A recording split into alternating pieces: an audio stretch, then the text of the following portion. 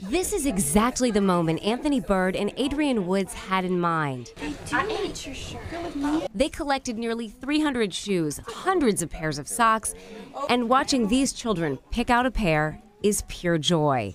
This is a way for them to honor their son, Xavier. There's something about Xavier's personality that was really hard to not just fall in love with him.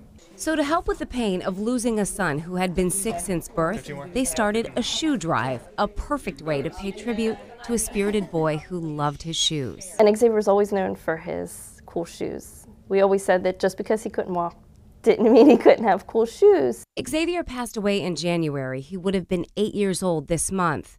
And as his parents look back at a short but full life, they can't help but think of PACT, a daycare center for children with special needs, as the right place to donate hundreds of shoes they collected. See them?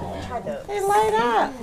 And it's a huge honor for PACT. Many of the kids in their program don't have access to shoes. We really like the message that it's sending, that all the kids here at PACT get to be a part of the world, get to play, and get to be seen. The Kicks for X campaign isn't just about honoring Xavier. His parents say there's a lot to it.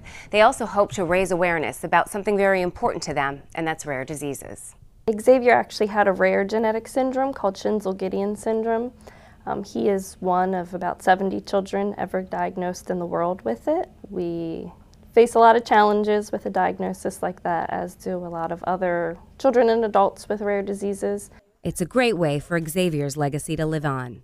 In Woodlawn, Megan Pringle, WBAL-TV 11 News.